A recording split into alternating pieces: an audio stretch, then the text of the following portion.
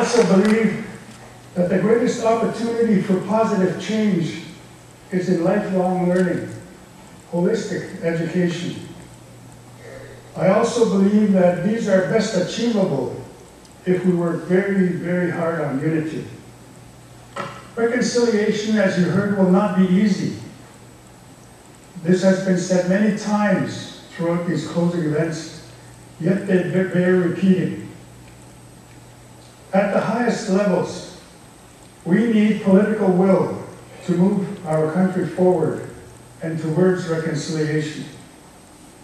As I mentioned, the treaties and the UN Declaration, if honored and respected, provide solutions.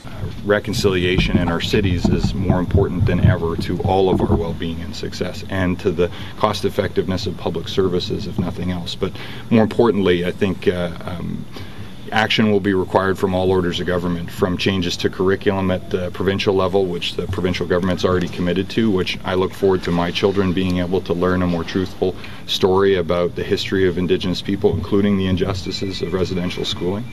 And then obviously the most abundant action is required from not just the federal government. Frankly, saying Ottawa has to fix this isn't enough. The call has to come from all Canadians so that it is heard by all federal leaders regardless of the party, and so that we can develop a national consensus to take action to address particularly the resource gaps that exist in terms of funding to support the health, well-being, welfare and education of Indigenous people on reserve. An acknowledgement that this actually did happen, that the effects are still being felt today, that there's an understanding now that trauma and intergenerational trauma is present, and that we need to heal and help our